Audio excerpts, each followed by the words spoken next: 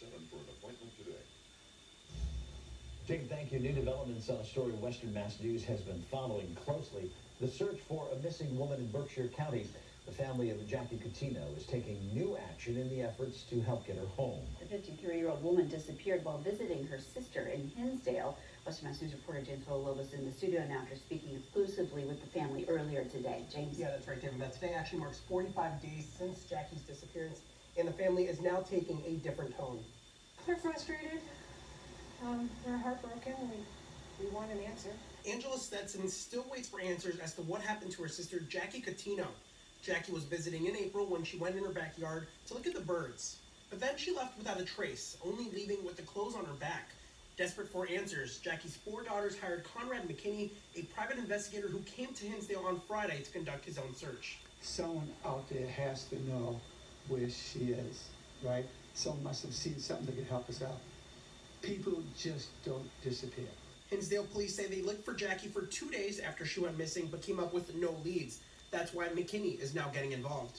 Well, the dogs were here, and I know they didn't pick up the scent that well in the back.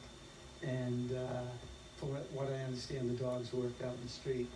And the scent, I think they get part of the street. Angela tells Western Mass News they have been searching a 2 to 3 mile radius of her home, looking in the woods. It's hard to go day after day and try to go on with your daily life with it constantly in the back of your mind of where is she okay? Is she going to come home? Now, with no answers and time ticking, the Hinsdale and State Police are coordinating another search, this time with cadaver dogs. Angela's hoping they find her, but alive and well.